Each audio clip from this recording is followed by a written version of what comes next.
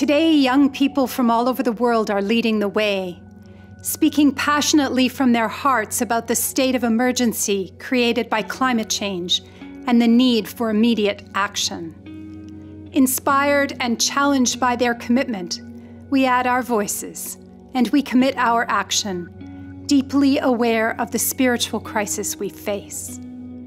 When our youngest daughter was very small, our nighttime routine was always to tell stories and then to say our prayers together. And her prayers always started with the same bidding. Please, Lord, let there be enough water.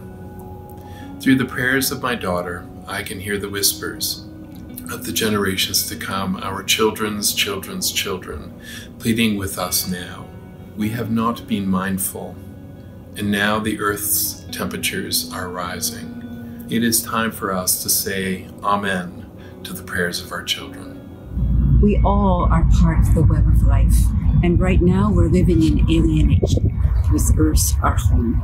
God's relationship with creation is one of loving care and concern. As human beings created in the image of God, it is our responsibility to love creation as God does.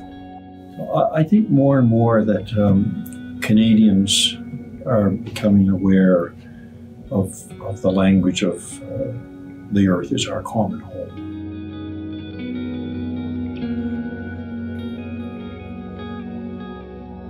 The creation is our neighbor, just like every human person is our neighbor.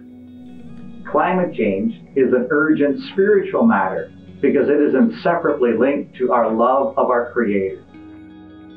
Genesis paints an image of God walking among the trees of the Garden of Eden.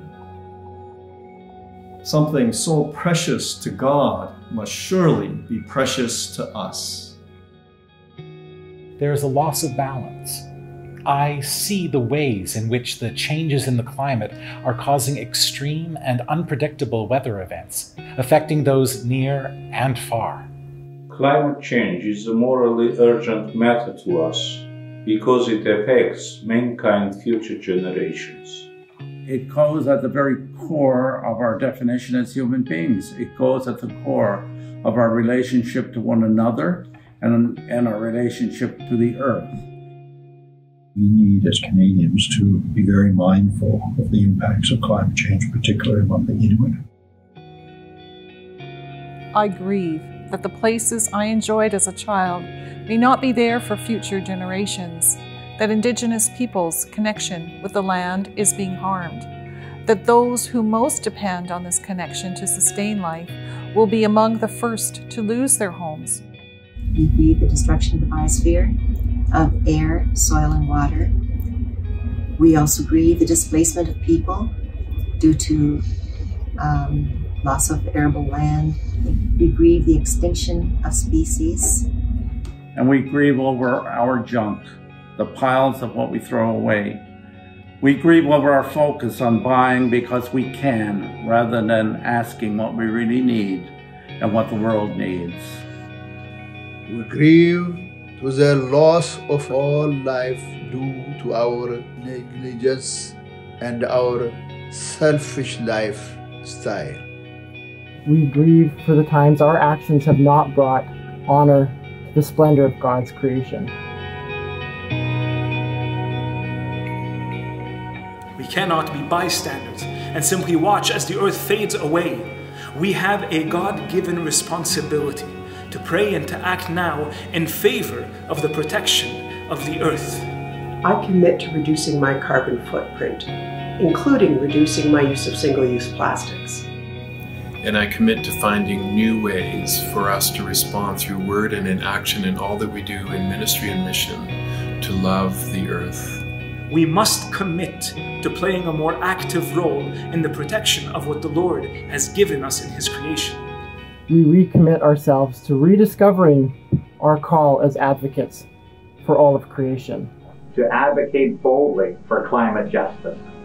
We commit to making decisions about climate change in a way that respects the human rights of all peoples, particularly Indigenous peoples. To live responsibly, harmony, and love, and for the love of all creature. We commit as faith leaders to play our part to honestly and directly name our crisis, to raise awareness of its urgency, and to encourage transformative actions. I'm also going to go for a stroll and pay attention to the beauty of God's creation. I have seen the positive change that happens when our lifestyles align with God's better way, which takes me to the book of Genesis and thinking about one of the earliest directives God gave us, which is to be good stewards of the earth.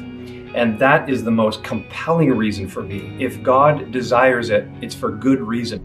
I am filled with hope because of the increasing amount of Canadians that are dedicated to earth care. I hope that Christians can come together across political and theological lines at this moment of urgent need for creation, to care for creation the way God has called us to. I pray that people of all faiths will lead the way in healing the earth. We hope for spiritual transformation, a humility that comes with awareness that all the land, all the cosmos is sacred, a sacrament infused with meaning.